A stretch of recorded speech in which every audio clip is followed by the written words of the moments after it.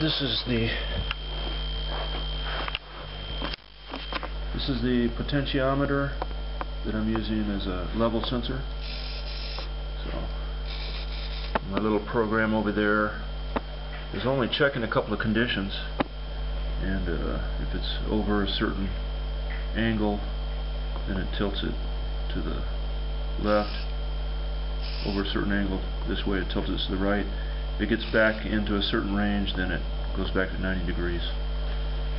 And I had to use a little counterweight here because I mounted my weight off center, so it's going to force it to precess a little bit to one side.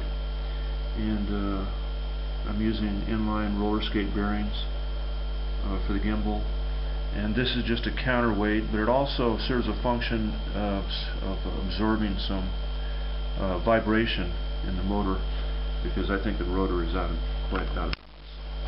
And it will go all day. And let's see, this here is my PWM motor controller, and